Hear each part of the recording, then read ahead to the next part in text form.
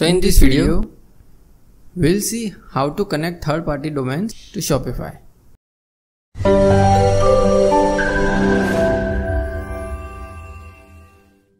Make sure to subscribe to our channel so you never miss such videos.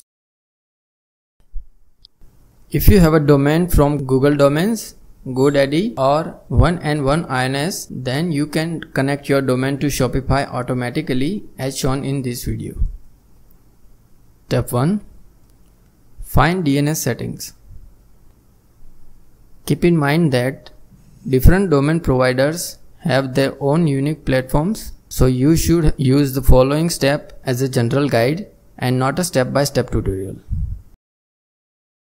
Start by logging into the account and finding your DNS settings. Now go to Manage DNS and you will see a screen like something like this. From the DNS settings, find the www CNAME record.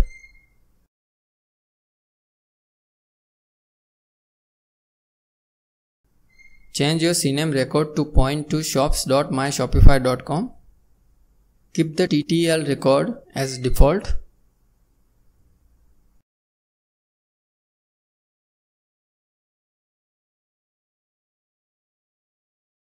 The next record you want to change is the A record.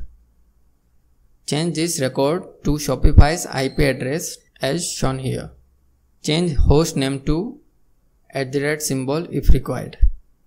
When you are done making changes, click Save and Done. You can use these steps on different domain providers. Let's say an example. For Namecheap, from the domain list, go to Manage.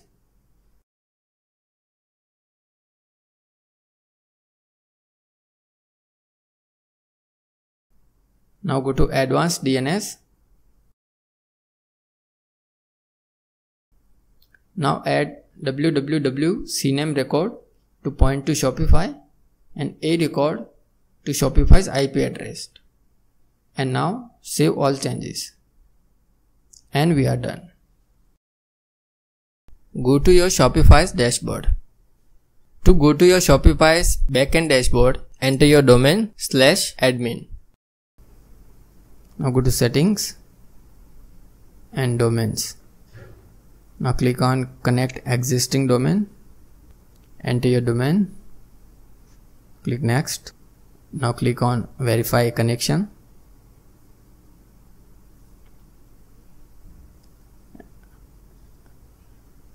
As you can see, our domain is successfully connected.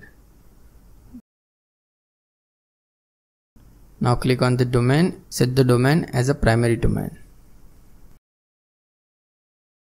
Leave us a comment below if you still have any queries. Make sure to subscribe to our channel so you never miss such videos.